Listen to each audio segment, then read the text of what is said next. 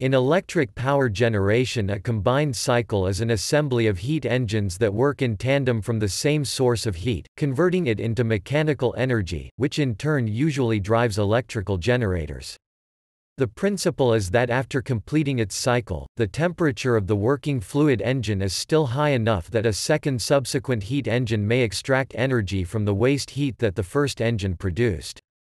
By combining these multiple streams of work upon a single mechanical shaft turning an electric generator, the overall net efficiency of the system may be increased by 50 to 60%.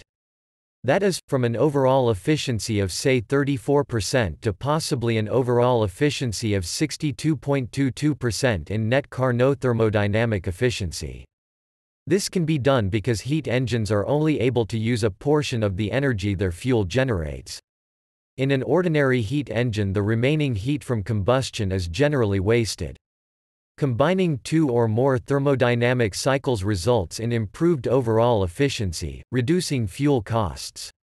In stationary power plants, a widely used combination is a gas turbine burning natural gas or synthesis gas from coal, whose hot exhaust powers a steam power plant. This is called a combined cycle gas turbine plant, and can achieve a best-of-class real thermal efficiency of around 62% in base load operation, in contrast to a single-cycle steam power plant which is limited to efficiencies of around 35 to 42%.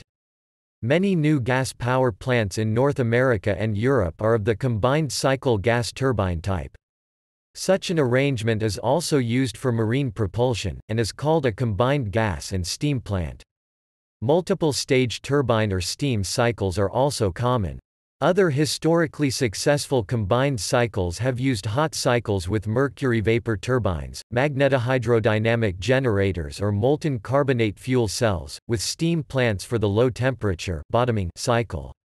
Bottoming cycles operating from a steam condenser's heat exhaust are theoretically possible, but uneconomical because of the very large, expensive equipment needed to extract energy from the small temperature differences between condensing steam and outside air or water. However, it is common in cold climates to drive community heating systems from a power plant's condenser heat. Such cogeneration systems can yield theoretical efficiencies above 95%.